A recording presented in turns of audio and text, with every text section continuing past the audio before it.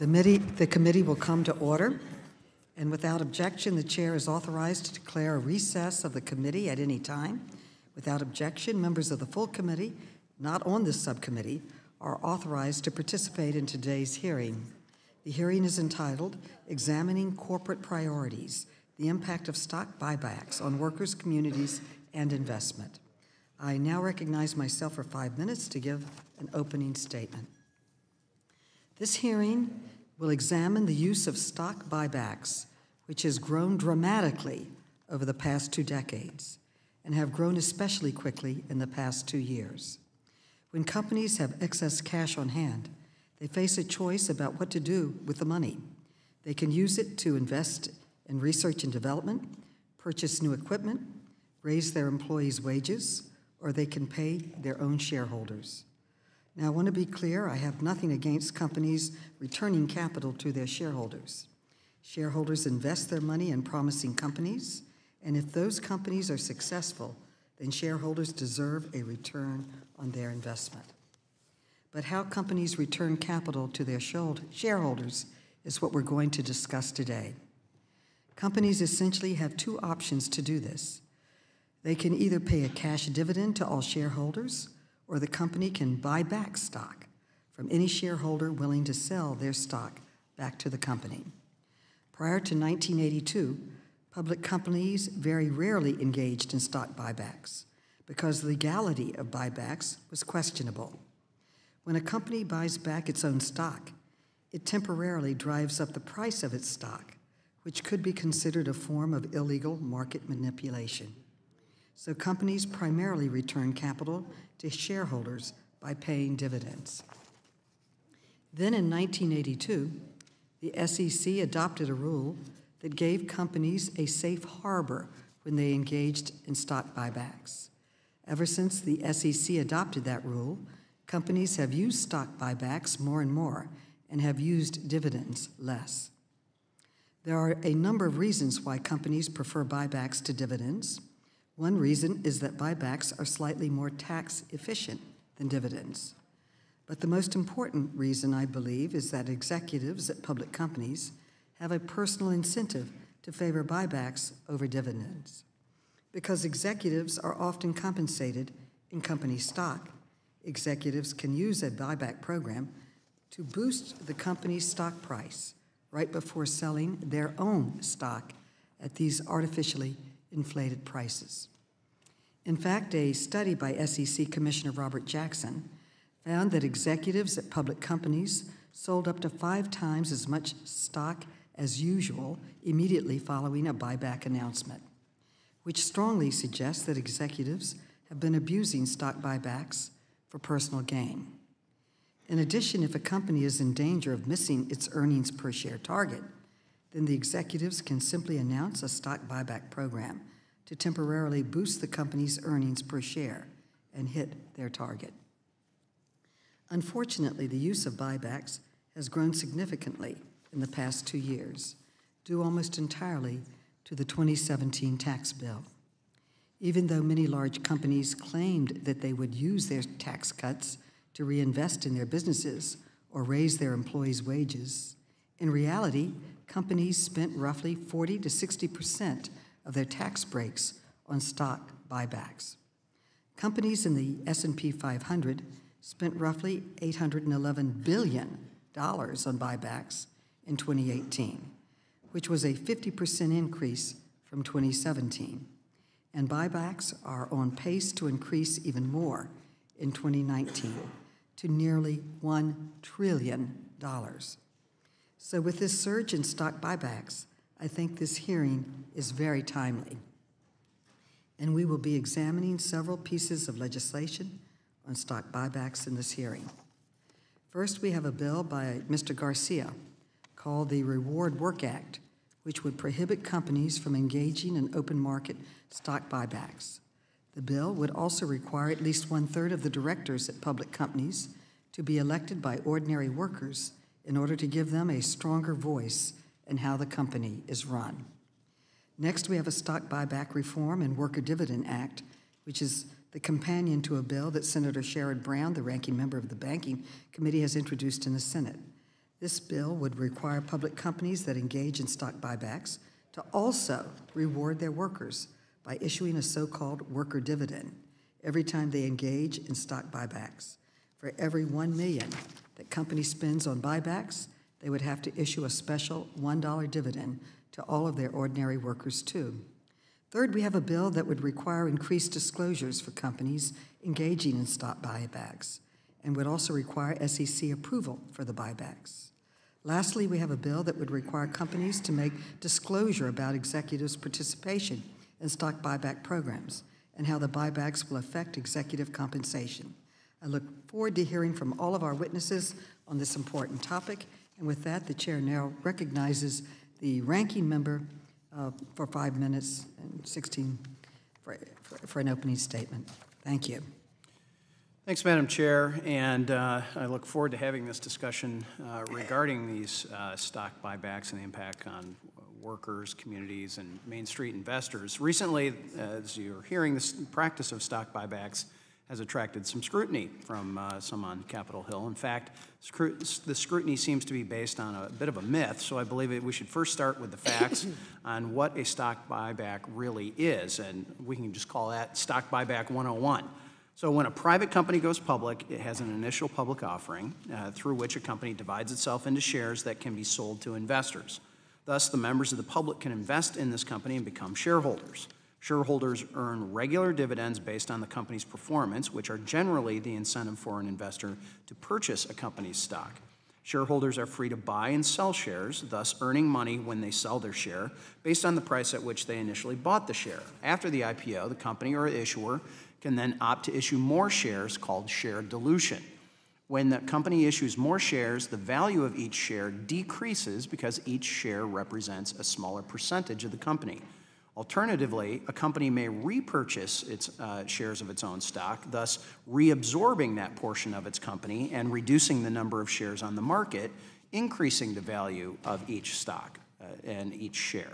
So that is just basic economics. This is commonly referred to as a stock buyback or stock repurchase. Companies use stock buybacks to make shares available for dividend reinvestment, stock options, employee stock ownership plans, to provide liquidity in the marketplace, and in many times as a preferred and efficient way of returning capital to shareholders. Stock buybacks are important to business and the economy because, one, they provide managers with a tax-efficient means of returning excess capital to shareholders, and two, they allow managers to signal to investors that their view is that the firm is undervalued when strong. Returning excess capital is value-adding for two reasons. First, it helps prevent companies from pursuing growth and size at the expense of profitability and value. Second, by returning capital to investors, repurchases, like dividends, play the critically important economic function of allowing investors to channel their investment from mature or declining sectors of the economy to more promising ones. In 1982, to address concerns over market and price manipulation by issuers, the SEC adopted Rule 10b-18, which created a safe harbor from liability for market manipulation for companies engaged in stock buybacks. However, issuers must adhere to limitations on manner, timing, price, and volume conditions that are intended to minimize the impact that buybacks have on the company's stock price. That was the speed bump that was put in place by the SEC. Additionally, public companies are required to disclose any purchases of their own stock in their quarterly and annual reports, providing a table showing month-by-month statistics, including the number of shares purchased, the average price per share paid, the total number of shares purchased under the repurchase program, and the maximum number of shares or maximum dollar amount the company can repurchase under its publicly announced programs. Again, publicly announced programs. So this should not be a mystery or somehow be hidden from anybody. So essentially, a stock buyback program is just another way, like dividends, that a publicly traded company can return money to their shareholders. Although dividends provide shareholders with the ability to remain invested in a company while receiving a regular income stream, a business may instead prefer stock buybacks over dividends because of tax considerations, but also because it promotes a more efficient allocation of capital by redistributing excess cash to more productive uses.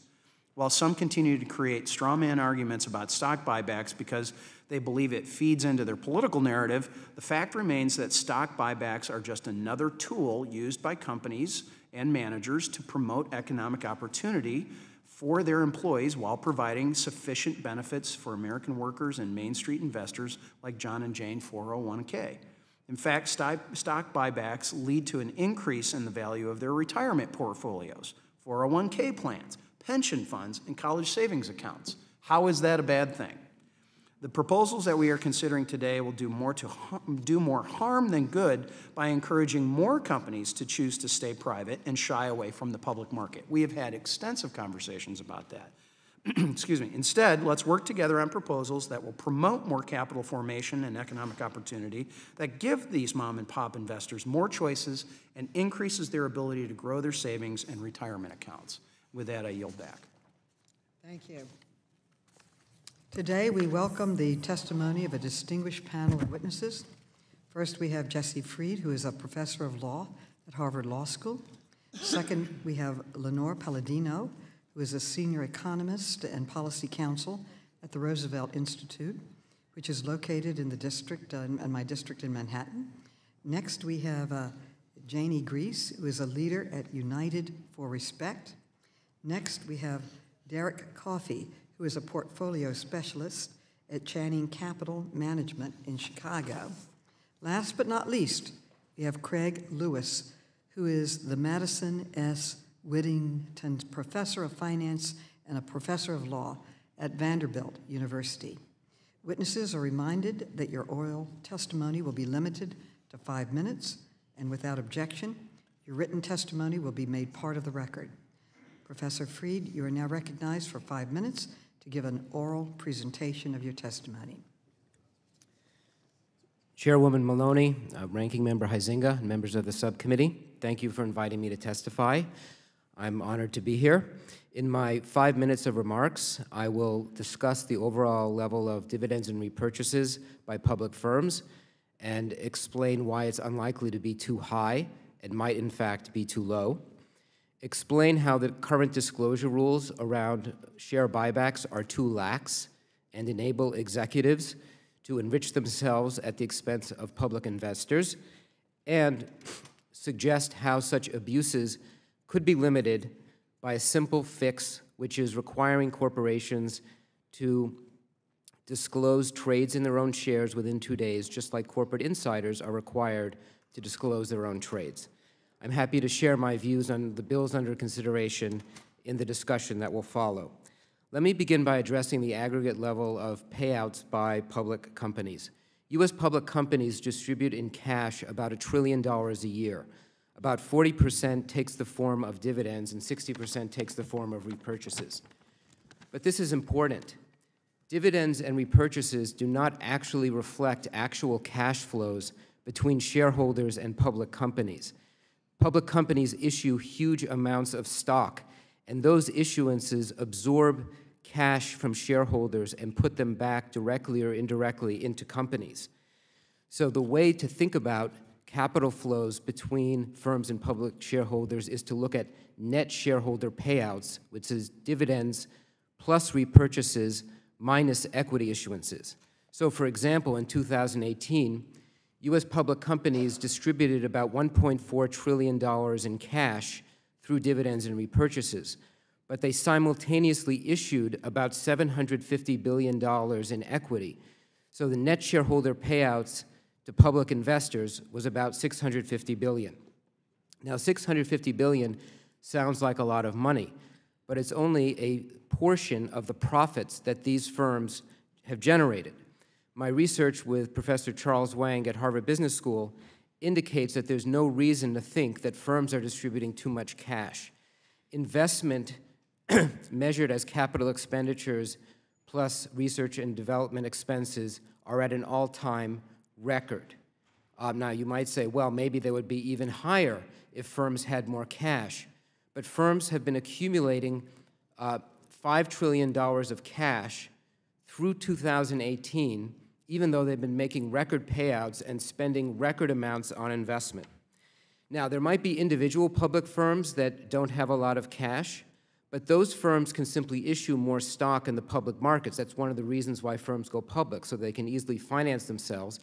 And in fact, Charles Wang and I have found that if you look at the smallest public companies, they are routinely absorbing more capital from public investors than they are distributing capital through dividends and repurchases. Another thing to remember, and this echoes what Representative Huizenga said, is that the capital that flows out of these companies is not like wasted. It's available for investment in private companies, which are smaller, faster growing, and absorb hundreds of billions of dollars of capital each year. Everybody is focused on public companies because they're big and they disclose information to investors in the public, so we see them. But companies that are not traded are just as an important part of the economy. They account for about half of the fixed investment in the economy, and they employ 70% of the workforce, of the non-government workforce. So capital that flows out of public firms can flow into private firms. So there's $5 trillion sitting in these companies, and it's unlikely that that money is better left there than being distributed.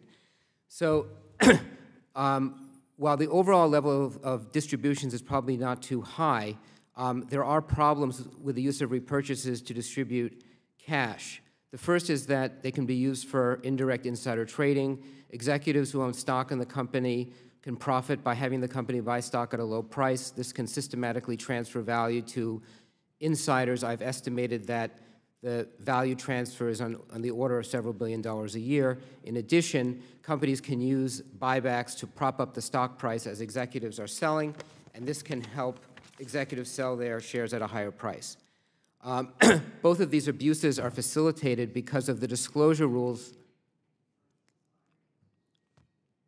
Is expired, so wrap up real quick. Okay.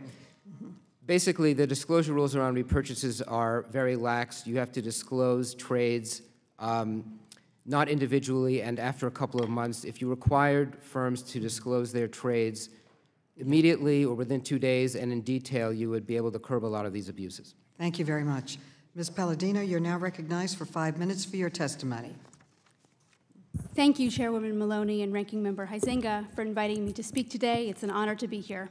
I join you today to discuss the causes and consequences of stock buybacks.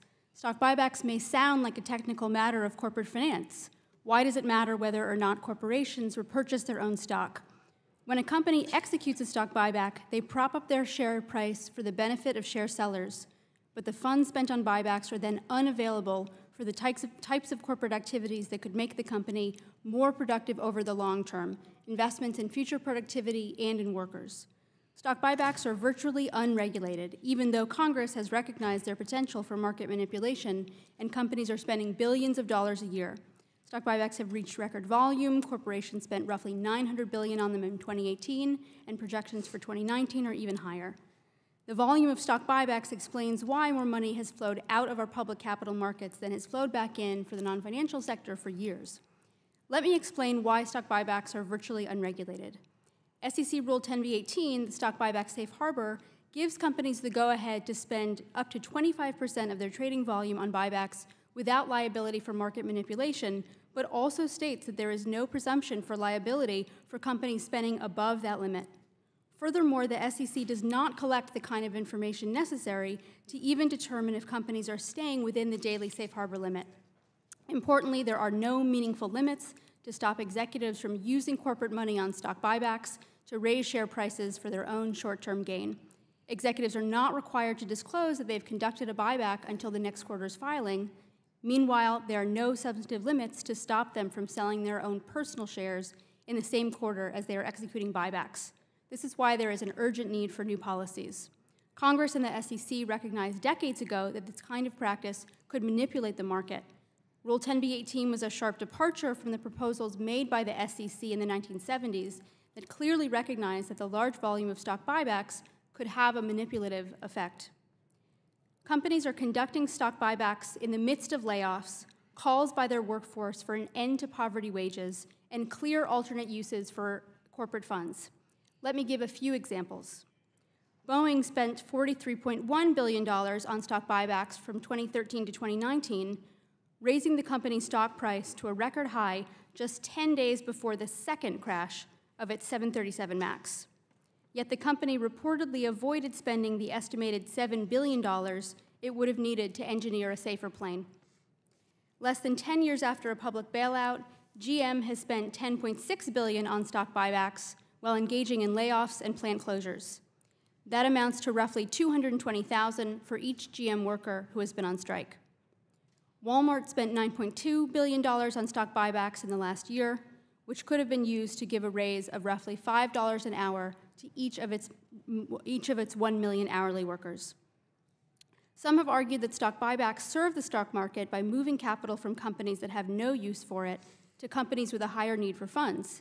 This requires companies to issue new shares rather than for shares to simply trade on the secondary markets.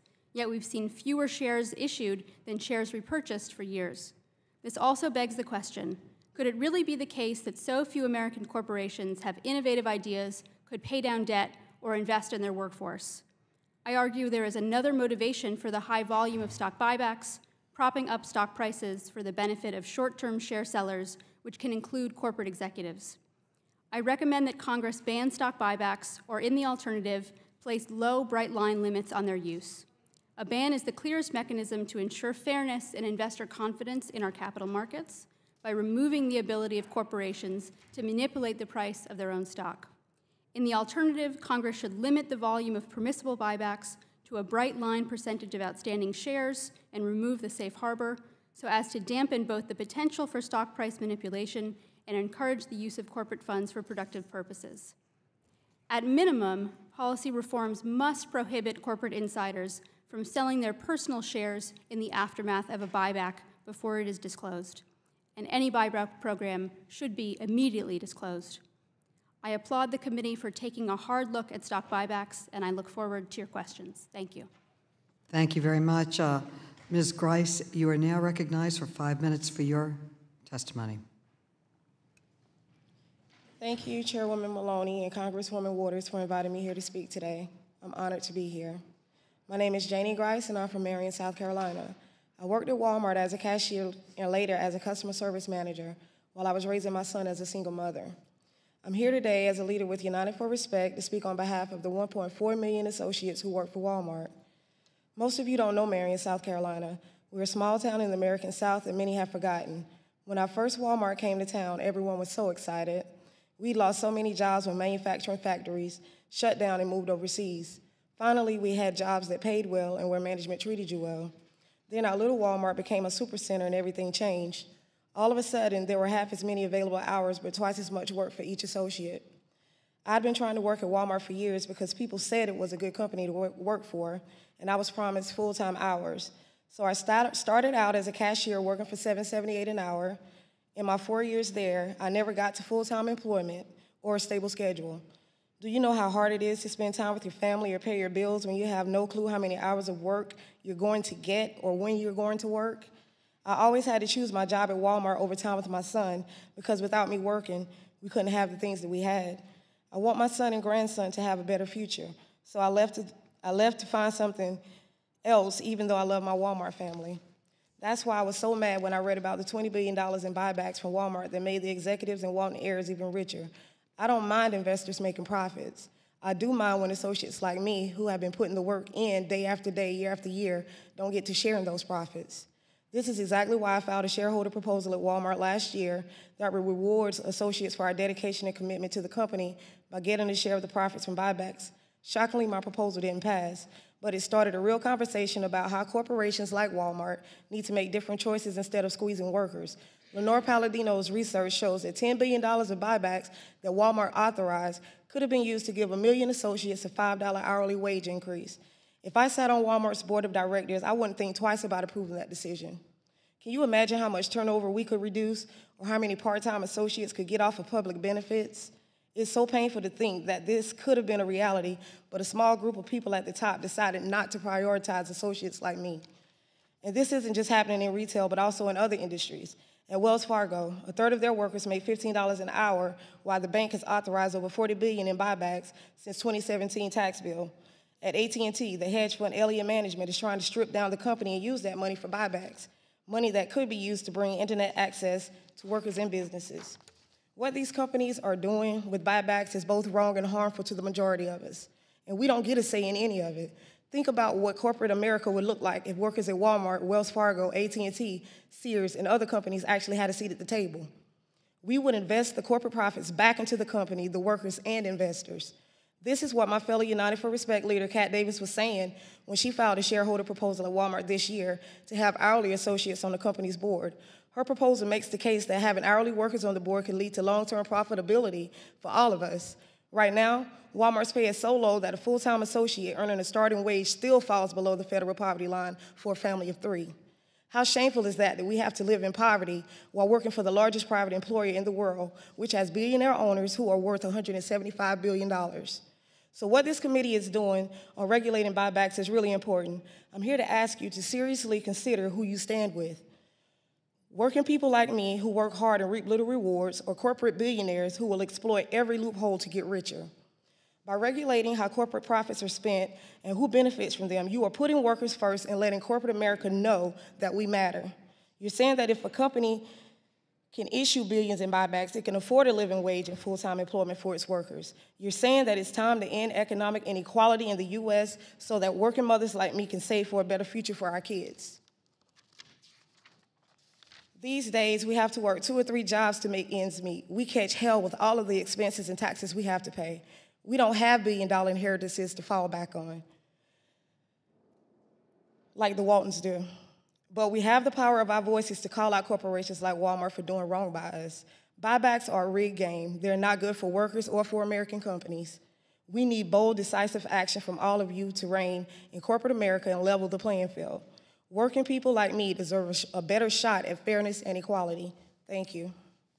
Very much. Mr. Coffey, you're now recognized for 5 minutes for your testimony. Maloney.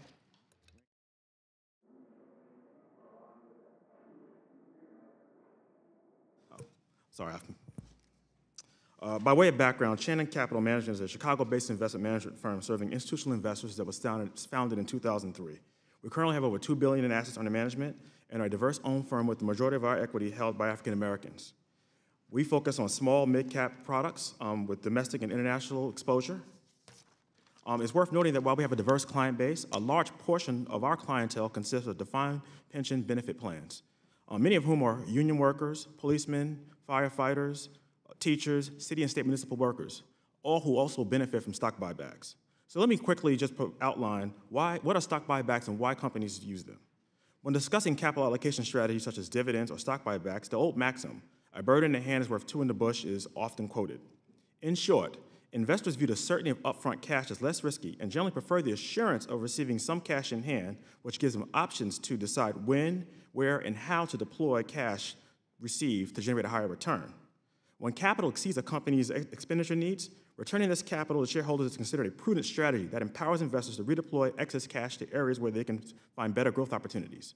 In short, buybacks help companies to manage their capital structure. They provide more flexibility relative to dividends for capital allocation or capital return. They offset dilution from employee stock options. And they provide important share price signaling and support, particularly in cases where the market has a more pessimistic view of a company relative to actually the company's internal management. Let me discuss how buybacks benefit our clients. As I noted earlier, a large number of our clients are defined benefit pension plans, but we also have a decent and growing exposure to endowments, foundations, wealth management firms, and corporate plans. The common thread across all these clients, including people who invest in 529s or saving for college plans for their children, and just regular investors that are saving for retirement, is that they all benefit from buybacks. Buybacks encourage better alignment of management with shareholders, addressing the agent principal issue. When managers of a company actually own the shares, they can act more in the interest of the long-term shareholder value. Buybacks help boost share price, which again helps our end clients.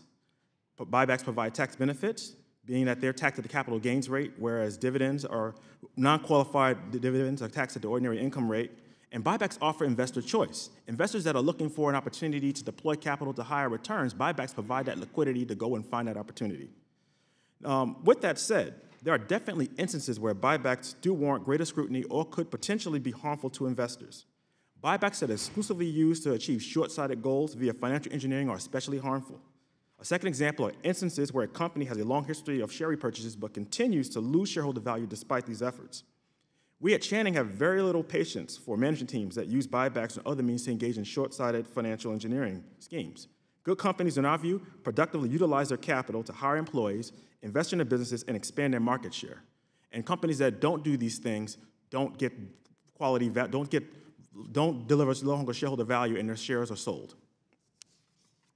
Let me briefly address why buybacks have surged over the past several years. And it really is two reasons: the extended duration of the bull market that started in 2009, and the tax reform legislation that has encouraged more repatriation of overseas profits. It is no surprise that buybacks have surged across large and small capitalization stocks since the beginning of the current economic crisis. Typically, buybacks increase during periods of economic expansion, and they are less robust in periods of economic contraction. And so when we take a look at buybacks, it really reflects the fact that repatriation created an opportunity to bring a lot of excess cash from overseas into the United States. More importantly, this is most prominent amongst large cap companies, particularly companies in the technology sector. Smaller capitalization companies didn't have as much cash overseas, and so this issue was exacerbated particularly among companies that are large cap, companies that have a lot of overseas cash locked over, held overseas, and it's also the long duration of the bull market. So with that said, let me talk a little bit about the risk of increased restrictions on buybacks. Any proposed legislation that is designed to stymie or retard buyback activity could result in negative consequences for investors, the economy, and the optimal allocation of capital. The key question one should ask is whether it's better to legislate an issue that is cyclical or one that reflects a structural imbalance. I would argue that the recent buyback activity is much more cyclical in nature. Allow me to outline some of the potential pitfalls of legislation that could potentially curtail buybacks. Restrictions could trap capital in businesses, leading to inefficient allocation of capital. They could impede the movement of capital to future growth opportunities. They could force businesses to use inefficient means to distribute cash to shareholders. And ultimately, another consequence is the restriction on buybacks. You lose the powerful signaling tool. In conclusion, I'd like to thank the subcommittee for inviting me to address this important topic, and I'm open to any questions. Thank you. Professor Lewis, you're now recognized for 5 minutes for your testimony.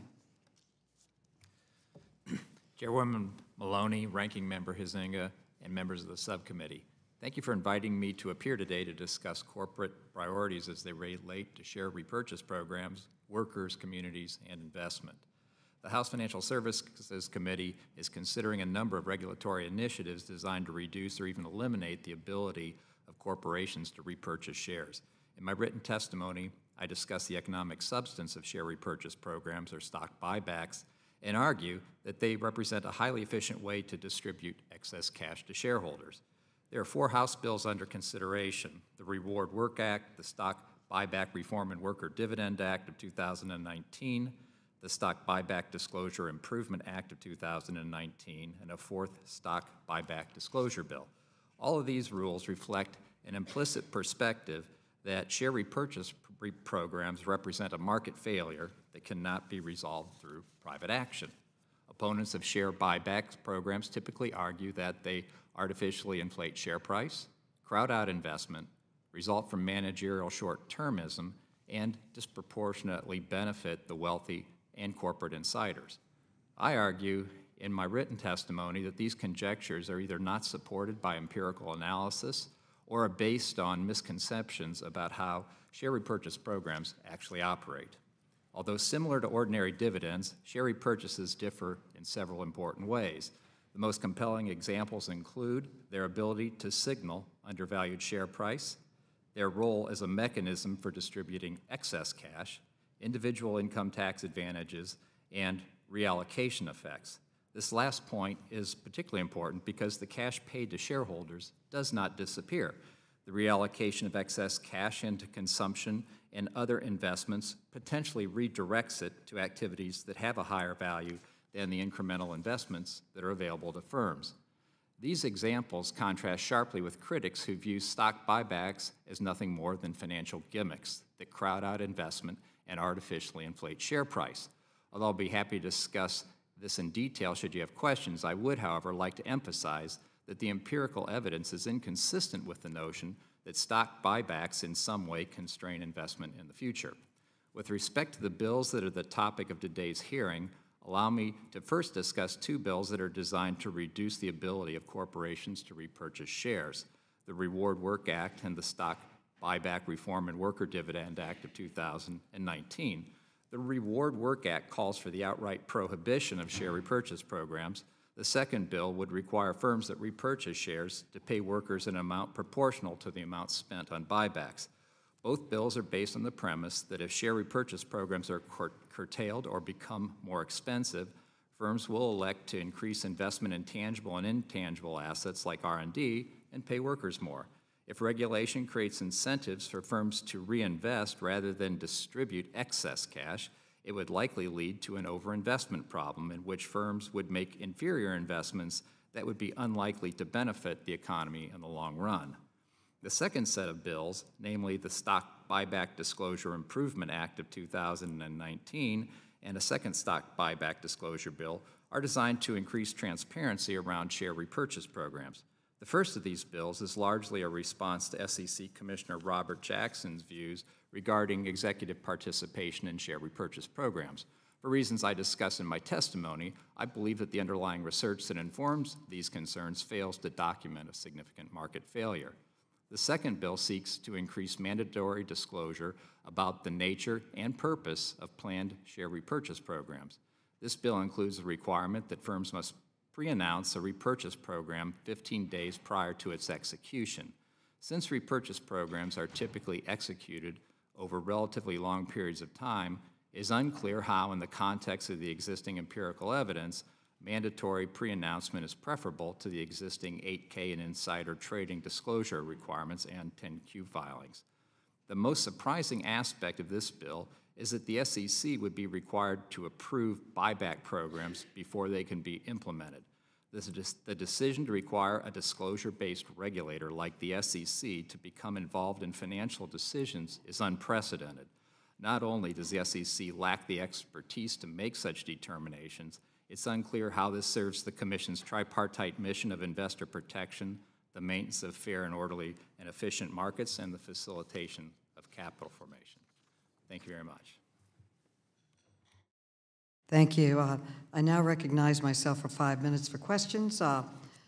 Ms. Palladino, you mentioned in your testimony that stock buybacks are a driver of income and wealth inequality. Can you talk a little bit more about how buybacks are contributing to increased inequality? Yes, thank you for the question. It's important to recall that gains from share selling flow disproportionately to a small group of wealthy households, and I'll give you a few numbers from the Federal Reserve's distributional financial accounts. As of the second quarter of 2019, the top 1% of the wealth distribution owns 52% of corporate equities, while the bottom 50% owns just 2.2%. In other words, the gains flow disproportionately to those in the very top of the wealth distribution. It's also important to note that 92% of corporate equities are held by white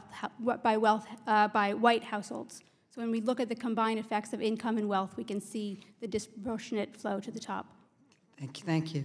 Ms. Grease, you mentioned in your testimony that you think it's a very good idea for large companies to have ordinary workers represented on their boards.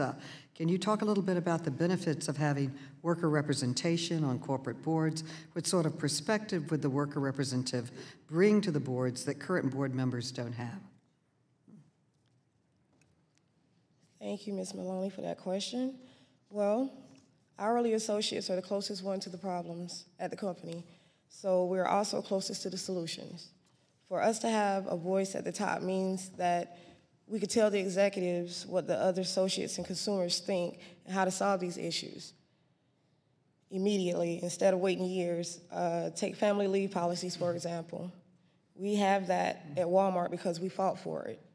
We told home office that this is what associates need, and they just ignored us. Imagine how much they could have saved on turnover if they listened to us sooner. This could have been a real partnership where we have the power to guide in better, more humane decisions. Thank you. Thank you so much. Mr. Coffey, you talked about how as an investor you have to distinguish between buyback programs that are beneficial and those that are being used for short-term financial engineering. How do you distinguish between these two types of buybacks? So at Channing, one of the things we do is we look at our companies, we talk to our management teams regularly, and we have financial models. We can see very clearly when a company is using buybacks to typically, when they're using these tools, they use it to shrink their shares outstanding, and that increases their return on equity. We have models that can tell us very clearly what a company's real return on equity is when you sort of adjust for stock buybacks. And so any sort of financial engineering that doesn't increase the long-term value of the company, which is sort of how we look at it, we look at long-term intrinsic value of the company, and if actions are not necessarily increasing that, but they're increasing short-term metrics, we can call them out. And we can also see that when we look at the proxy statements with compensation, we can see whether those goals are short-sighted and they're motivating management to move towards short-term goals. So our models allow us to see that. And Professor Freed, you mentioned in your testimony that other countries have rules similar to the two-day disclosure rules that you're proposing. Japan, Hong Kong, the UK already have similar disclosure rules.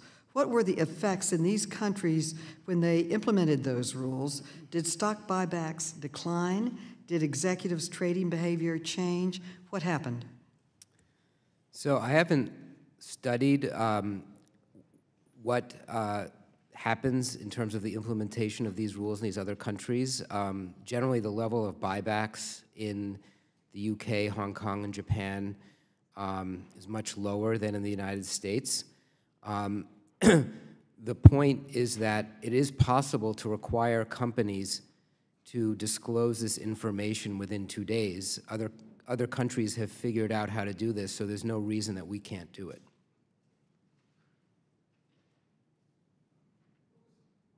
The effect on capital markets, if at all? I don't know if there's been a study that looks at the effect of the imposition of these disclosure rules in these other countries. As far as I know, these disclosure rules have been used in these countries for decades. So I don't think it's something that was recently done that would allow like an econometric test to see what the effect was. Okay. Thank you. I reel back, and I now recognize the distinguished ranking member for 5 minutes for questions. Thank you, Madam Chair. Mr. Coffey, I want to start with you. I love the term, the financial engineering decisions, and I am curious. You were talking about you have models that identify those people or those entities. What percentage of companies that you invest in would you say have some sort of short-term, short-sighted, harmful financial engineering decisions versus longer-term? I'd say, given that we have a long holding period for our companies, our turnover is about 30%. We hold our companies in 3 to 5 year periods, and it's trying to buy high-quality companies with free cash flow and long-term objectives. I'd say, essentially, less than 1%. It's a long-term focus, and management teams that shift their focus to short-sighted objectives, they're removed from our portfolio. So it is, because that was going to be one of my questions, is how do you deal with that? You identify them and you remove them from your portfolio and no longer invest in them, right? That's correct. Okay. And because this is one of my general questions as we're talking about this. So whether it's been repatriation that you brought up, whether it's been a booming economy that has brought in additional cash to companies and their workers and others, what are these entities supposed to do with this additional cash? At some point, if you have the equipment that you need, if you have the right number of employees that you need, and you have increased wages, you have, which we have seen statistically has gone up, you have done bonuses, you've done all these things. What else are you supposed to do with this cash? And Mr. Lewis, Mr. Freed, I'm curious, Mr. Coffey, I mean, what else should they do with this? Because it seems like you're suddenly into a question of reallocation and maybe a misallocation of those resources. Well, I'll start first. So the first thing is that when you think about capital allocation, again, you've already mentioned it. When a company exhausts all their sort of means of deploying capital, they've invested in plants, equipment, they've done research and development, and they've done also investment in human capital. the best thing to do with that excess capital is, and they've also considered mergers and acquisitions to gain market share in a particular industry, the best thing to do is to find a way to distribute that capital, because it introduces opportunities for a business to actually destroy shareholder value. You can make an acquisition, or you can overpay for an acquisition, or you could engage in activity that is just not accretive to shareholders. So companies that are, basically you think about the term capital as osmosis. When you have excess capital after you've kind of exhausted your needs, that capital should be recycled to other areas where other growth opportunities so you can get the future companies that we think about today that are going to drive shareholder value in the future. Mr. Lewis, how does a healthy stock market benefit seniors and middle class? So I think Mr. Coffey talked about a lot of his clients participate in defined benefit pension plans. And so the way that stock buybacks benefit investors is that companies announce stock buybacks when they believe their firm's stock price is undervalued, and it turns out that that's a credible signal, right? Investors interpret stock buybacks as a credible signal, largely because management owns significant equity stakes in the company, and they would be reluctant to overpay for shares in a stock buyback program when they're directly subsidizing the shareholders that sell. So it benefits seniors, it benefits retirees to the extent that when stock prices go up, the value of their portfolios. And do additional regulations help achieve economic growth? In this case, I was the chief economist at the SEC, and one of the important factors for basically promulgating or proposing any rule is to demonstrate that there's a market failure that can't be resolved through private action.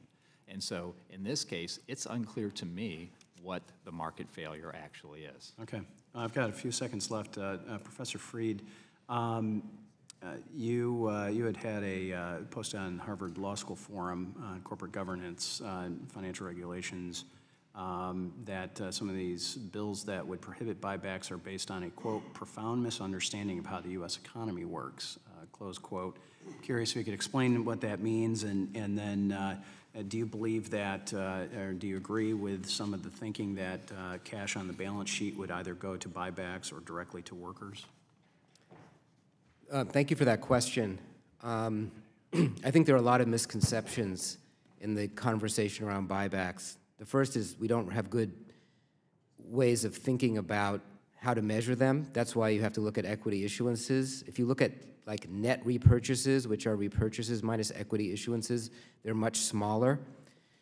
About 80% of the cash that's distributed through repurchases comes back in through equity issuances, and about 40% of repurchases are used to repurchase shares that are given to employees and executives. I'm sorry, my time has expired. I'd like to follow up with that, and I am curious to continue the conversation on this two-day disclosure, whether it's front end or post fact, but we'll follow up.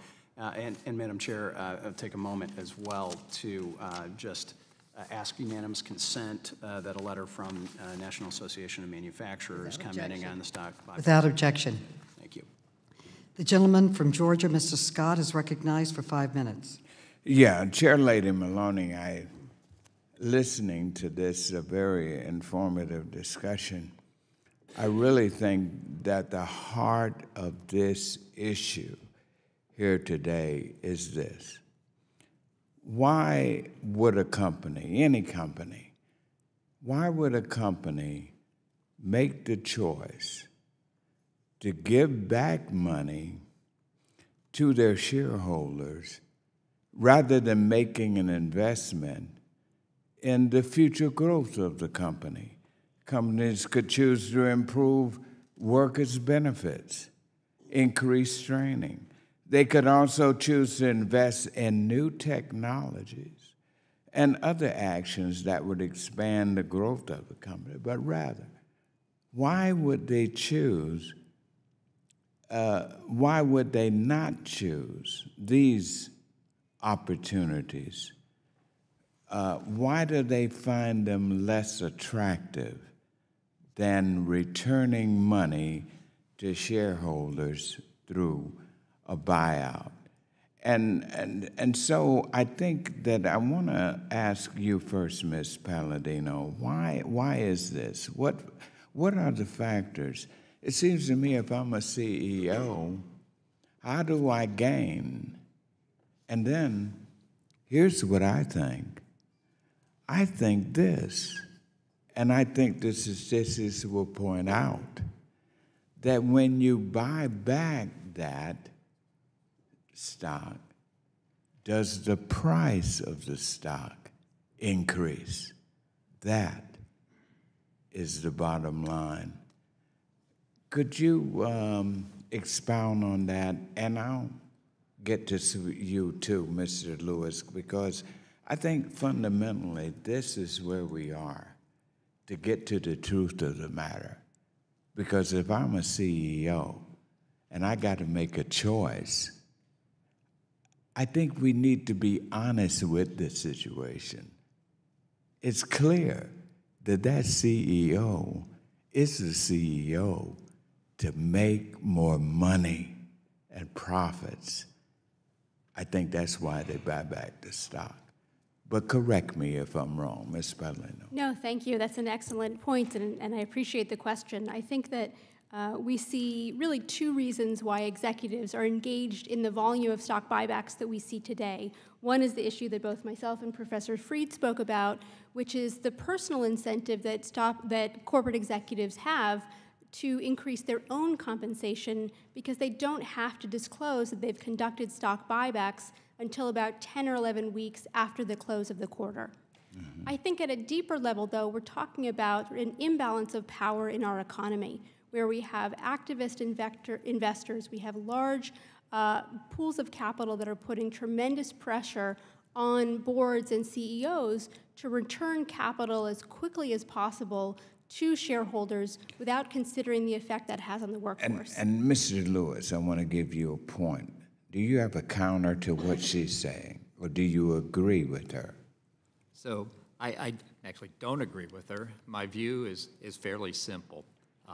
I think CEOs have particular expertise in things that they're very good at, and they make investments in the businesses that they know best. The idea of taking excess cash that they no longer have productive investments in their own business and finding new investment opportunities probably leads to less valuable investment choices in the long run than if you were to give it to somebody who actually is an expert at evaluating those new technologies. So it's one of taking money from firms that really don't have a good use for it and putting it in the hands of other entrepreneurs who actually have a valuable use. Yeah, Mr. Fried and Mr. Guthrie. Mr. Fried, where do you come down on this? So people invest in new companies with the hope of making a profit. They bargain for arrangements that give them the right to throw out the board if the board doesn't hire a good CEO and doesn't deploy the money wisely.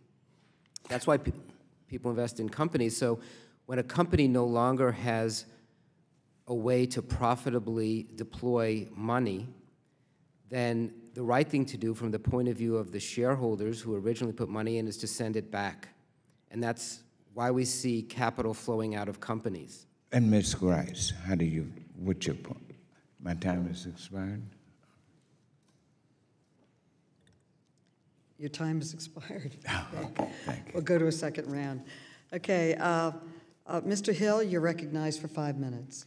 Thank you, Chairwoman, and appreciate your great leadership of this committee and picking this timely topic to talk about. I think this is the third time that we've addressed the stock buyback issue during this Congress. I've got some slides I wanted to run through quickly just to set the stage. This first one talks about growth investment because I've heard from my friends that people are not investing in their companies, that instead they're using that money imprudently to invest in stock buybacks. This is since 1990, and you can see in 2018 that we're at a really almost all-time high at 17% in the S&P 500. Let's go to the next slide. Stock buybacks, as was noted in everybody's opening testimony, did increase after tax reform. In my view, this is a positive thing. Buybacks are tied to the growth in profits in corporate America, so the more profitable companies are, the more they might consider a stock buyback. And certainly the 2017 impact of the tax report caused in the S&P 500 more cash to be reinvested in the United States. And in addition to investing in people and capital investment, they did invest in buying their stock back. So I view this as sort of a transitory period. And most of that money, I would say, when you look at it, came from just 20 stocks in the S&P 500, Madam Chair. And those 20 stocks had the most money trapped offshore. So that money came back into the United States, and they did participate in stock buybacks. So let's go to the next one. But the pace of investment, as I say, over the long haul is still in that range, investing in companies. You see the December 2017 tax enactment, but growth has only grown. This is growth in companies, in R&D, capital expenditures, and research. It's all been a positive story the last 30 years. Let's go one more. And then the S&P 500 cash return payout ratios, dividends net of buybacks. You can see that the return of cash historically is still in that historic range where it's been. And I just would argue, whether it's paid back in stock buybacks or dividends, it's good for investors. And who does gain here are the investors in our pension plans and our 401k plans. This money doesn't go nowhere. It goes back out into our economy, as Mr. Coffey argued. And I read in your materials, you've got a great background in intrinsic investing. I wanted to read a quote from someone you admire that you put in your marketing materials, Warren Buffett. Warren Buffett, CEO at Berkshire Hathaway, says, "Stock buybacks are sensible for a company when its shares sell at a meaningful discount to conservatively calculated intrinsic value," which you have in your testimony. "Indeed, disciplined repurchases are the surest way to use funds intelligently. It's hard to go wrong when you're buying dollar bills for 80 cents or less." Do you agree with that, Mr. Coffey? Absolutely. Good. And he says, don't forget, companies who do that inefficiently are what? Are they punished by the market if they overpay? Absolutely. Thank you, Mr. Coffey. Also, I noted that a company in my state was referenced, and Ms. Grice, thank you for coming and advocating today on behalf of the workers at Walmart. I live in Arkansas, so Arkansas is the home to Walmart's headquarters, and proud to have them headquartered there in our state. And I don't think anybody's worked harder to meet this dual effort of trying to invest in their employees since the tax plan was announced. They've made over $4.5 billion in workforce increases and raised wages, and tried to address many of the challenges that you talked about in your experience in South Carolina, which I really took quite fully from your testimony.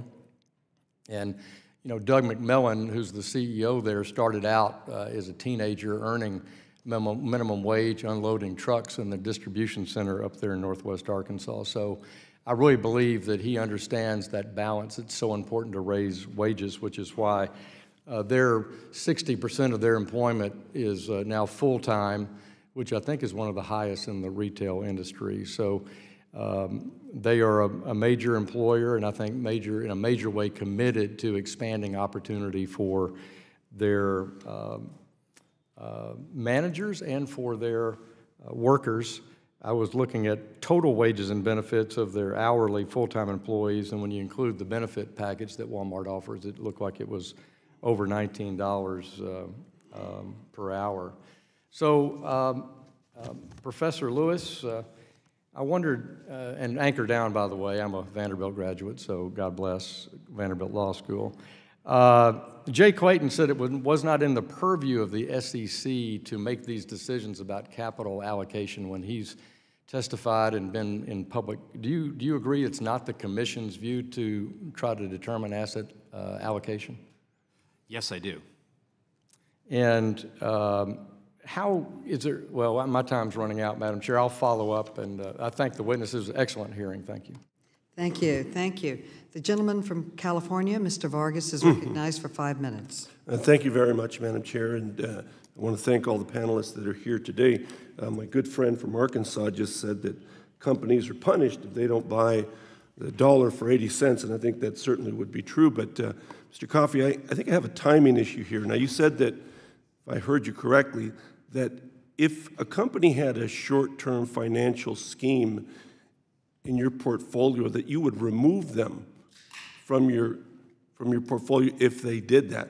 But how would you know that before they repurchased their stock? How would you divine that if there is no notice to you?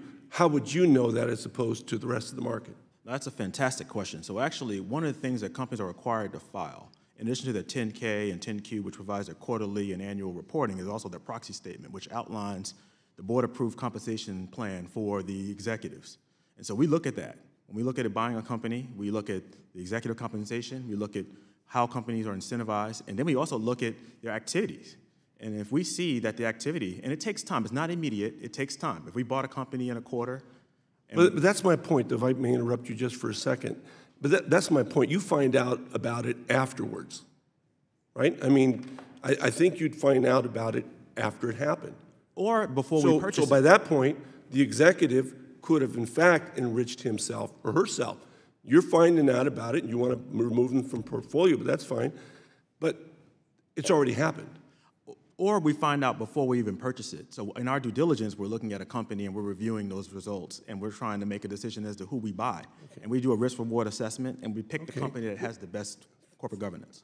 Thank you. I don't want to run out of time. Mr. Fried, I want to ask you about that because you talked about timing, I guess, and I do have that concern. I mean, it does seem like an executive, and you notice that a number of the actual repurchases are from employees, executives. I mean, isn't there a potentially real timing issue here?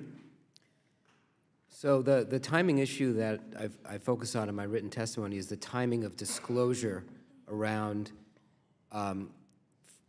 the firm's repurchases of its own stock. So if you're a corporate insider, you have to disclose within 2 days the details of every trade. If you are a firm, you disclose like several months later, and it's on an aggregate monthly basis, so you can't see individual trades. That means that the people who are making the repurchase decisions, they can go into the market when the stock is dipped, buy up a bunch of shares, which benefits them because they own stock in the company, but it comes at the expense of public investors generally. They can also apply pressure to the price when they're selling to boost the price. We can't see it. We can't see it because we don't see the individual trades. We can't apply Rule 10b-5, we can't apply the anti-manipulation laws because we can't see what's happening. Would you disagree with that, Mr. Coffey? Well, there are a couple of ways that we do know. I mean, there's obviously 8K disclosures. There's also Form 4, which indicates insider buying and insider purchasing. We don't know it immediately, but we know it within enough time to react to it. And investors do find out. But you're reacting after? Of course, after. We don't know it in real time. I think that's the problem. But I don't think it prevents us from actually acting in a way that's best interest of our shareholders. The information is given to us, and the street reacts to it in Form 4. We see it. So we know insider buying, we know insider selling. It's a powerful signal. Ms. Palladino, would you agree with that? No, I think the fact that buybacks are not disclosed until the end of the quarter and they're only disclosed on a monthly basis means that, and I've looked at this in my own research, there's simply no way to know if executives are taking advantage, as Professor Fried said, of the fact that they've used corporate funds to conduct a buyback and personally benefited. And in my own research, I've found a strong, significant relationship between increases in use of corporate funds on stock buybacks and the increase of insider share selling for their own personal gain. I think I'll end it right there with one caveat. My good friend from Arkansas did mention Vanderbilt, so I have to mention, Mr. Fried, I think you were 1 year behind me at Harvard, at law school. You're class of '92? Thank you for paving the way for me, yeah. Yeah, you had more black hair, and so did I. Thank you. Thank you. The gentleman from Ohio, Mr. Davidson, is recognized for 5 minutes. Thank you, Madam Chairwoman. Thank you to our witnesses. I appreciate the discussion of an important feature of America's capital markets, frankly, the private ownership of capital. Let's be clear, the owners of the firm aren't the managers. The owners of the firm are the shareholders. And so the shareholders own that capital, and of course they hire the managers collectively to find a return on it. In fact, the return on the invested capital is largely the point of putting the capital at risk. And I guess I'd just like to make the point that when you look at the capital structure, let's go straight to the balance sheet for some of the viewers maybe aren't familiar with the standard assets equal liabilities plus equity. And so the firm might have some cash on the books in a whole host of other assets, but the capital structure is largely comprised of a combination of liabilities and equity, the equity being the shares and the liability potentially being the debt. And right now, in the current capital markets, debt capital is far less expensive than equity capital, far less expensive. So if your job as a manager of a firm is to get a return on the invested capital, wouldn't it be rational to use less expensive capital as long as you don't hurt the performance of the firm by over-levering the firm? You know, anyone might find in their own personal household, for example, that you know, some debt might make some sense. Maybe it's okay to have a mortgage on the house, but too much debt creates real risks, right? But if you're in an all-cash position, you're all equity, it's more expensive to operate. You can get a better return on the invested capital. You can certainly get a better return on equity. So, Mr. Coffey, you highlighted that, frankly, at the time people buy shares back, you can't really be sure whether their decision to buy them back is righteous or not. It might make sense for a firm to buy the capital back and lower their cost of capital and put the returns there. And over time, you can see the fruit of that. So, you know, what do you find is in the data that you've collected under the current rules of the game? The data that you've collected, what is the holding period that you can start to see? Did that share buyback prove to be the right decision by management on behalf of the shareholders or not? I mean, over the course of our experience, I mean, again, we're long-term holders, we're lower turnover. I think, you know, within our first year, we'll be able to start seeing results. The first question that we'll do, and this is important in our process, is we actually go visit management. If you're engaging in a share buyback or any other capital allocation activity we don't agree with, we have a conversation. If we don't see the results showing up in quarterly earnings after a certain period, after we've made our initial investment. Usually after that first year, we're asking, where are the results, and are we making progress? And are there better investment opportunities? Right, and that's one of the things. When you look, you're buying equities, frankly, right? So when you look at publicly traded companies, there is that pressure. You got to deliver results inside a year, inside a quarter in some cases, right? But some of the capital projects that are out there, depending on the industry, take aerospace or energy, for example, you're not even looking at a positive cash flow event for 5 to 10 years. So you're looking at how do you assess that? And who's in the best place, who's supposed to be in the best place to assess the performance of the firm? Well, the owners are supposed to be. That's why they hire or fire the management. So, you know, Mr. Lewis, as you've highlighted the important functions of share buybacks, I guess that's one thing I hadn't heard as much is the cost of capital and how that affects the performance of the firm. How does that fit with the rest of the analysis that you've provided thus far and the concerns in the publicly traded space for the cost of capital? So you're right, I didn't actually address the role of using share buybacks to basically optimize your capital structure, but it is one of the important features that the CFO and a CFO, one of the tools they would have at their disposal to try to get to a better mix or better blending of debt and equity financing. And as you point out, debt financing is typically less expensive than equity, largely because interest payments generate a tax shield, and dividend payments to shareholders are not tax deductible at the corporate level. So when you look at the two, there's a natural preference. Opposite cash flow consequences for the firm. And I think opposite consequences for our economy if we impair the ability of this key part of our capital markets. Thank you. My time's expired. Thank you very much. The gentleman from Illinois, Mr. Garcia, is recognized for 5 minutes. Thank you, Madam Chair. I'd like to begin with Ms. Grice. and your powerful testimony today. Your story is representative of so many workers at Walmart and other companies around the country. You described doing years of stressful work at low wages, not controlling your work schedule, and being able to plan around it for family purposes. And you said that your starting wage, if I heard you correctly, was at $7.78 per hour. For how many years did you earn that wage?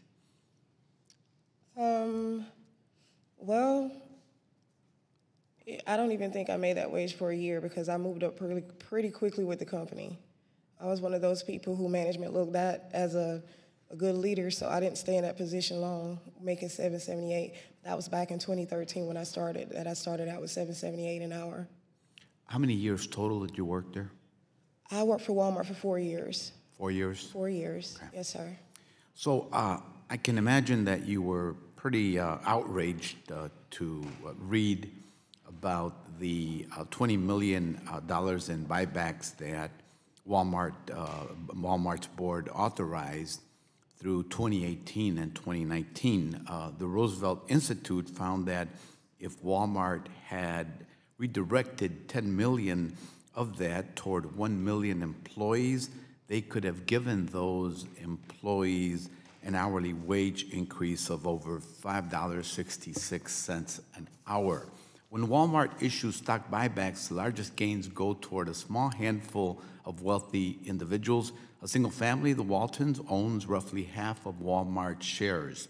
The Walmart company's net worth is estimated to be around $201 billion. I also want to focus on the additional stress that an unreliable schedule can add when you are working a minimum or hourly job like yours, Ms. Grice. Raising a family, arranging for childcare, juggling a second job, or taking night classes to pursue another career can be challenging enough, even if your hours are predictable. It is tougher still when you don't have reliable scheduling. So clearly Walmart is prioritizing shareholders over the interest of the millions that it employs. And you mentioned your colleague, Kat Davis, who filed a shareholder proposal demanding hourly employees be considered for Walmart's board.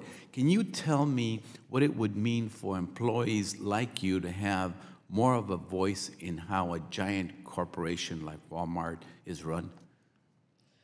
Well, it would mean a lot for us. There's a lot of things that goes on in these stores that corporate or home office has no clue about. So being able to have someone who's inside those stores day to day that knows exactly what goes on, the blatant disrespect, not getting full-time hours, not being able to get full benefits because you're part-time. There's a lot that an associate would be able to bring to the board of directors. I also want to talk about another aspect of your testimony. Last month, the activist hedge fund Elliott Management launched a campaign to pressure AT&T to increase its stock buybacks and split its cash flow between debt and payments and buybacks. As of June 30th, AT&T had $22 billion in free cash flow available. Ms. Palladino, when a company like AT&T has a cash of that size on hand, what are some of the long-term investment options available to it? Well, I appreciate you bringing that up because I think that the letter from Elliott Management about AT&T really highlights the kind of pressure that we know that activist investors are bringing on companies like AT&T, in which they call for an increase in stock buybacks because they're virtually unregulated. They're able to call for that increase, and essentially they called for a reduction in the workforce. With that kind of free cash flow, a company like AT&T could provide broadband, invest in upgrading our nation's infrastructure for the economy that's coming for the 21st century, and of course continue to support an innovative and developing workforce. Thank you very much. I think my time's run out, Madam Chair. I yield back. Are there other people that wish to ask on this side of the aisle? No? Okay. I'd like to thank all of our witnesses for their testimony today. And without objection, all members will have 5 legislative days within which to submit additional written questions for the witnesses to the chair, which will be forwarded to the witnesses for their response. Is Hollingsworth here? Oh, Mr. Hollingsworth is here, if that's all right. Madam Chair, momentarily, I'd like to also submit a letter from the American Securities Association into the record. Without objection. Thank you. The gentleman from Indiana, Mr. Hollingsworth, is recognized for 5 minutes.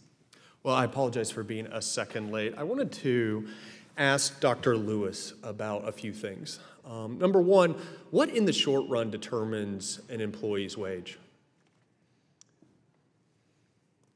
What are the short-run determinants of an employee's wage? Yeah. I assume employees' wages are based in a market for labor. Right, supply and demand, right? Supply and Yeah. demand. As demand goes up, supply is relatively static, right? Wages go up, right? As demand falls, supply remains relatively static. Most of that gets translated into wages, right? And ultimately, that price clears the market, right? Correct. It's not a benefic offering by a corporation that determines an employee's wage. In the short run, it's the supply and demand. In the long run, right, it's the marginal productivity of labor. As we increase the productivity of American workers, which we've done a fantastic job of over the last 40 years, right, that marginal productivity of labor continues to go up, and we can compensate labor more enhanced ways, right, through wages. And I think that's really important to remember. The second thing I want to talk about is there any impact, is there any material impact, I should say, on a company's profit and loss statement, on their income sheet from these corporate buybacks? So there's been a lot of discussion about the ability of sort of share buybacks to increase earnings per share. But that is an increase in earnings per share, but that's not an increase in the earnings of the firm. In aggregate, the firm earns X, right? And then it uses a portion of that after X income / after X cash flow to purchase its shares. It may increase the earnings per share, but it doesn't change the aggregate earnings of the firm, right? I was going to get to that. Yes. Okay, sorry. I didn't mean to cut you off. Basically, the argument is that earnings per share are sort of artificially increased through a share repurchase program. The problem with that thinking is that's a completely mechanical adjustment.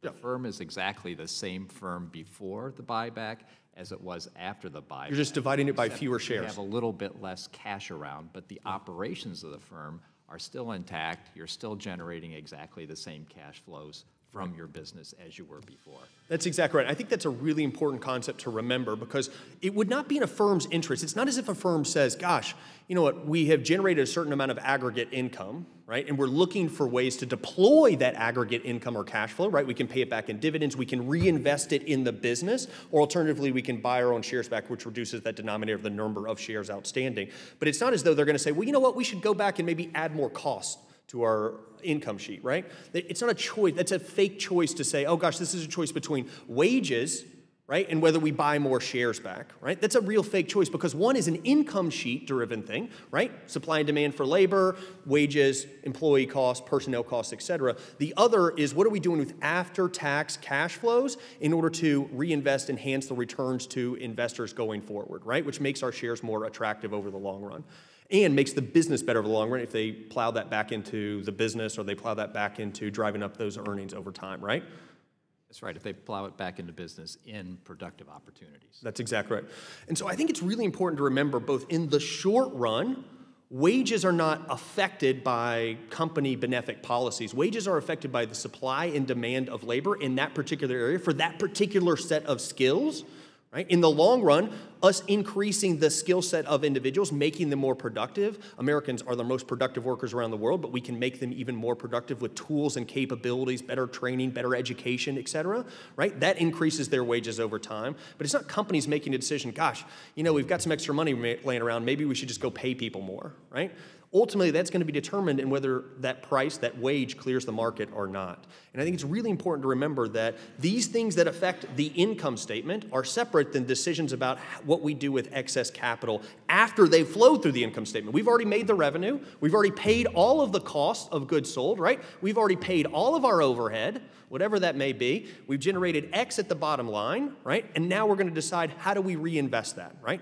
Whether we invest that in lowering the number of shares outstanding, whether we invest invest that in buying more equipment, whether we invest that in new opportunities, buying new businesses, for example, that's a separate decision than, oh gosh, maybe we should go back and use some of this bottom line to add more to our costs. They won't do that unless it's necessitated by the supply and demand in the market, right? I would agree with that. Great, thank you. With that, I'll yield back. Thank you, and I'd like to thank all of our witnesses for your testimony today. And without objection, all members will have 5 legislative days within which to submit additional written questions for the witnesses to the chair, which will be forwarded to the witnesses for their response. I ask all witnesses to please respond as promptly as you are capable. And without objection, all members will have 5 legislative days within which to submit extraneous materials to the chair for inclusion in the record. This meeting is adjourned.